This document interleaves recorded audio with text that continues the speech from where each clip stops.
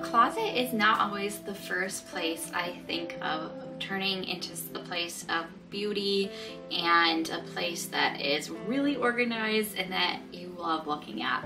But for me, I wanted something that just lit up my insides, had created some joy when I opened my curtains and I could look at something that just sparked joy in my little bedroom shared closet space. So this is our shared closet. You guys have seen it before when I've done some wardrobe try-ons, when I've shared like some day in the life, some decluttering videos. Today I am sharing a little bit of decluttering and organizing, as well as this closet makeover. It was a very simple makeover, pretty affordable as well. All the expense that I had was just in the peel and stick wallpaper that I ordered from Amazon.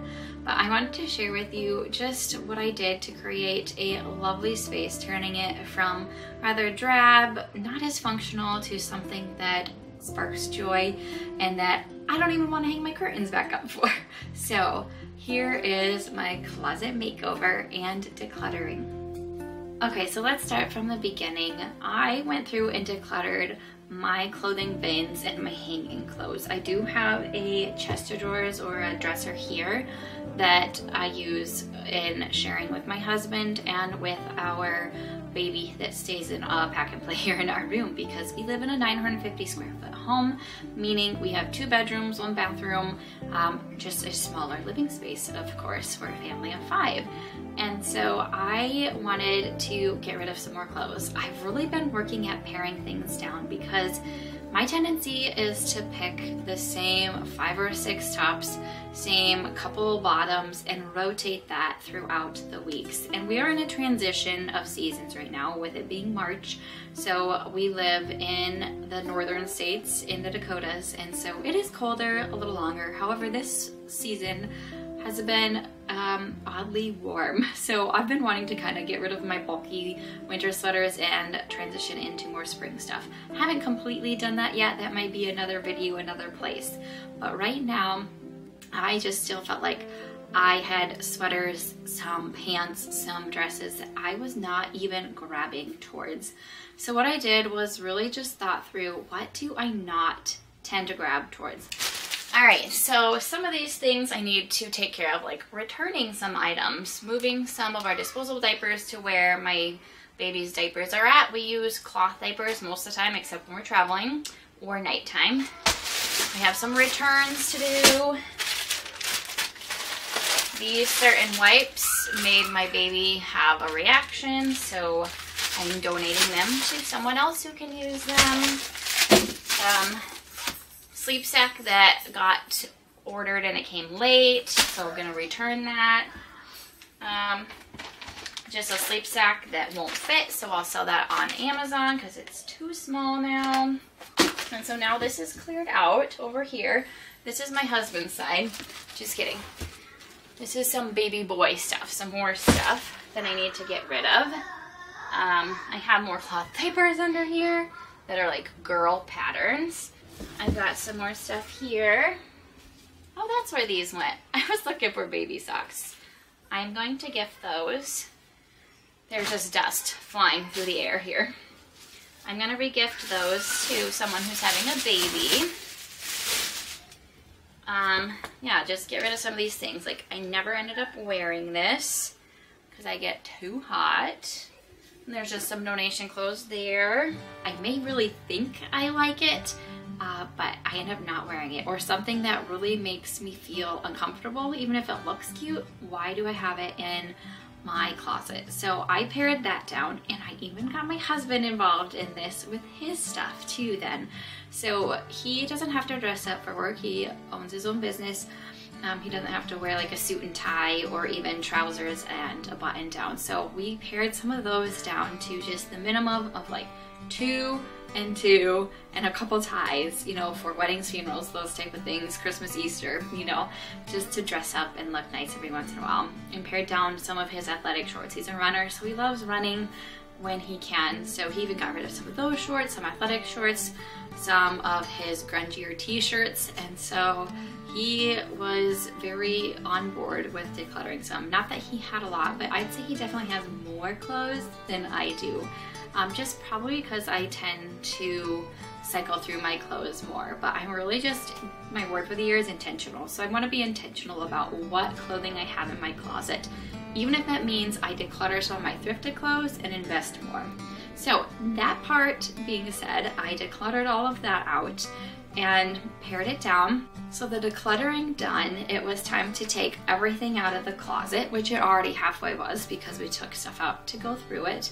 And I just had some things stored in the bottom that didn't need to be there. They needed to go into like my baby totes that needed for long-term storage for future babies we may have. Just some extra things in there that I didn't even know I had, that I got rid of. Extra wipes that didn't suit my baby because they irritated him. You know, things like that. So I donated some of that stuff to people who need it. We ended up donating 2 big boxes of clothes and stuff from this closet, which is awesome. Great to purge and create a more open space. So I pulled everything out. My husband helped me take down these shelves. Now when we moved into this house quite a while ago, these organization shelves were already here, which I like. I appreciate that they were already there, but I wanted to put some peel and stick wallpaper on these walls because it's just sheetrock. It was never taped or mudded, and there were actually no studs in the back of that. So we really debated on if we should rip out the whole sheetrock and put studs back there to just make it more secure for these organization shelves to be connected to the wall. We did nix that idea because we did see there were stud hangers or stud supports. I don't know exactly if that's the right word, but in the wall. So that worked out. And so the peel and stick wallpaper project continued. And so I had to buy 3 rolls, I believe. This is the same pattern I used on my built-in shelves in our living area built-in, and I just really loved it. And I'm not one to have like a lot of bright pops of color and patterns, so this was a neutral enough pattern for me, but yet had some color, covered up all the imperfections in the wall. I did have to poke holes where the little hangers for the organization rack goes because I didn't take those out of the wall. Otherwise it would have ripped the sheetrock out. So that isn't perfect. It's not perfect. I don't tend to lean towards perfection. I just want to do better and make a space still look lovely. So I did do that, and you know, I do have to say myself, I love looking at it. Like I said, curtains are not even up. So that took some time because I usually like to work on projects during nap time, but my little guy sleeps in here at nap time, so that didn't work so well. But it still came together and I got it put up, and I re-put up then the shelves afterwards. Oh, I did paint. I did not put up wallpaper on this inside little strip of a wall or on the ceiling. So I did some touch-up paint and covered up the scratches and imperfections again with some paint I had on hand, some white Dove, because that is my favorite white. That's what my bedroom is painted. And I just thought that really made it clean, and that is what I wanted. Clean, fresh, beautiful look. So with all that said, the organization shelves got put back up. I did not purchase any new bins. I just rearranged bins. I did have some gray ones, some brown ones. My white one I moved up there. I had this little wicker basket that I put my husband's socks in instead of the gray container I had, just to make it warmer. And I'm all about wicker baskets. If you followed me for a while, anytime I go thrifting, I pretty much always pick up a wicker basket or organization container of some sort made of these wicker materials of some sort. And so I just thought that really enhanced this space to warm it up. And then just put like my husband's belts, his 3 belts, in a little wicker flat organization container so that he can see them, and rehung our clothes. And it just looks so much more spacious because there is less stuff. And I think that's so important, is to continually declutter. Just keep things you love. If you're not loving some clothes, if you're wanting to lose a bunch of weight or some of that weight, but it doesn't fit right now, I would say just get rid of it and donate it. Wear clothes that fit you at the time so that you feel good about yourself, and have that hanging in your closet.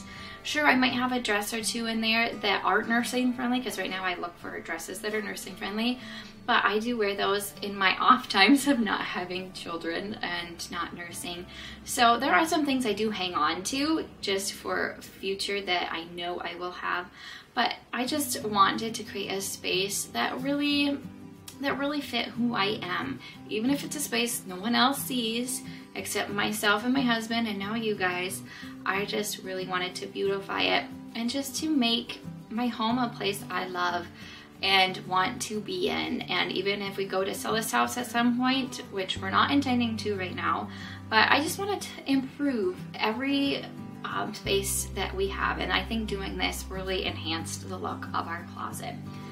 So my little decluttering and organization and simple closet makeover, it was really affordable, was done just by myself and a little bit from my husband, and so it's just a space I love, like I said.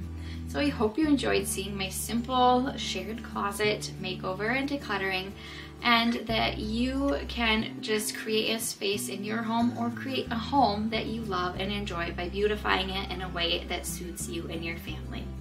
I will talk with you guys in the next video.